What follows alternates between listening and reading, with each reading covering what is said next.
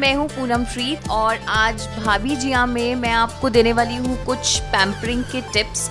मैं आई हूँ अपने आप को पैम्पर करने। बहुत टाइम से मैं इतना ट्रैवल कर रही हूँ, शूट करके थोड़ा सा टायर्ड हो गई थी, तो मुझे कुछ वक्त मिला था अपने लिए, तो इसीलिए मैं यहाँ आई हूँ अपने आप को पैम्पर करने और साथ साथ आपको भी दूंगी बहुत अच्छे से टिप्स।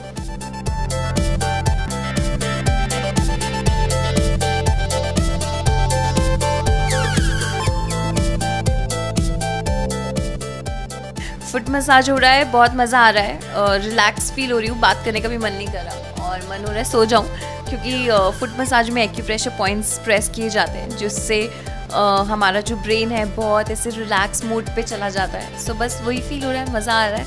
लाइक 15 डेज़ में एक बार तो मैं चली जाती हूँ पेडिक्योर कराने और फुट मसाज कराने। अदरवाइज़ अगर नहीं टाइम मिलता शूटिंग शेड्यूल से तो मैं मसाज, मेरी एक मसाज वाली दीदी है जिनको मैं घर बुलाती हूँ स्पेशली फुट मसाज के लिए, तो उनसे करवाती हूँ। बट बहुत मज़ा आता है मुझे फुट मसाज करा के।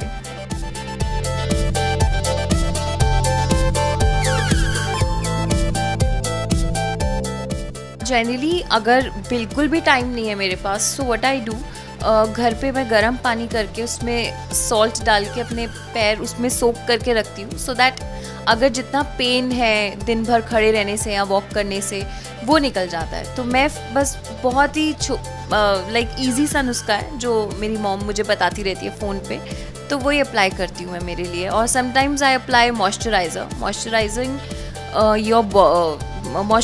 करना अपनी फुल बॉडी को is a very good thing. So don't forget moisturise करना अपने पैरों को, अपने हाथों को रात को सोने से पहले मैं करती हूँ।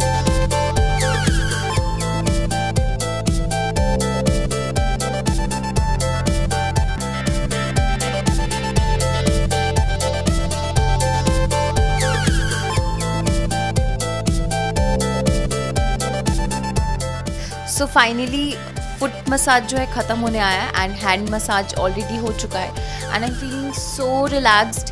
बल्कि मैं तो बोलती हूँ कि आप लोग जितने हाउस वाइफ्स हैं और जो वर्किंग लेडीज़ हैं वो इतना काम करती है, तो अपने लिए थोड़ा सा टाइम निकाल के जाया कीजिए, मसाजेस कराया कीजिए, so that you also feel relax, you also feel special.